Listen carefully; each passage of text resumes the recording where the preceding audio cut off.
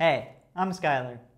If you have a hotspot associated with your data plan, then you can turn your iPhone into a virtual wireless router. It's pretty cool. So check this out.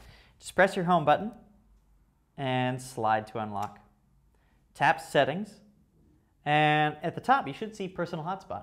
If you don't see Personal Hotspot there, scroll down a little bit and tap General. Under General, tap Cellular, and scroll to the bottom. You'll see Personal Hotspot right there. So tap Personal Hotspot and then switch it on. Okay, first part's complete. Take note of your Wi-Fi password.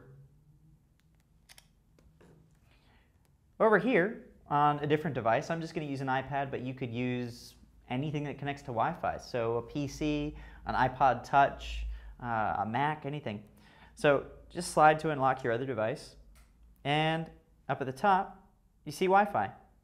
Tap Wi-Fi and search for the name of your iPhone. Mine is right here.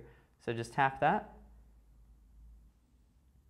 and it attempts to connect. I've already entered the password once in the past with my iPhone, so my iPad recognizes it. In the upper left, you see these two links of a chain. That means that you're connected to the internet and everything is working. So if you were to open up your web browser and open up a new page, let's see, bookmarks, motion picture lens data. There we go. We're connected to the internet and it's loading data. Thanks for watching. I'm Skylar.